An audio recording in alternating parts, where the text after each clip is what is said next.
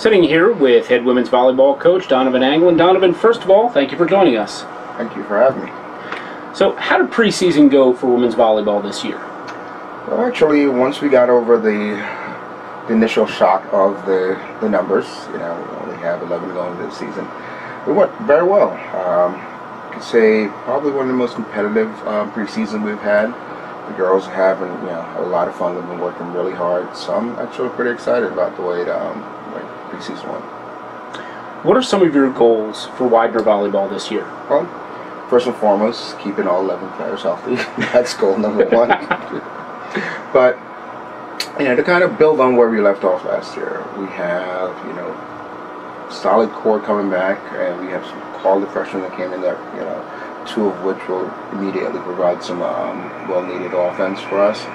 So just build on that, and hopefully get a little farther into the playoffs this year. You guys get to take a pretty big trip to begin this year.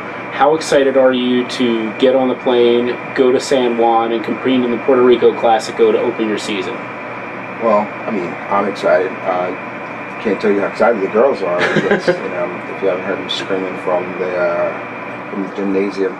But it's it's a big trip for us. It's going to serve two purposes. Number one, it's going to be a competitive tournament, but number two, it's going to get the girls away from campus, kind of a bonding trip, so to speak. So get to spend some time away from campus together, play some quality volleyball, and kind of see some of the historic sites of Puerto Rico. So it should be a good time. Well, Donovan, thank you very much for joining us, and best of luck this year. Thank you very much, and thanks for having me. Women's volleyball has their home opener on September 6th. For all information on Widener Athletics, visit WidenerPride.com.